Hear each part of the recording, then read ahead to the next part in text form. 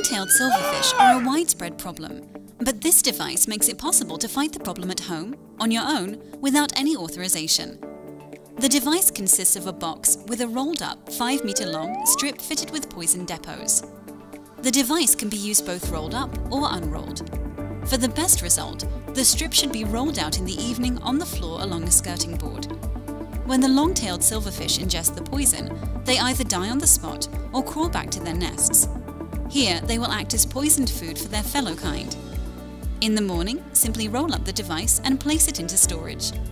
The procedure should be repeated daily until all long-tailed silverfish are exterminated.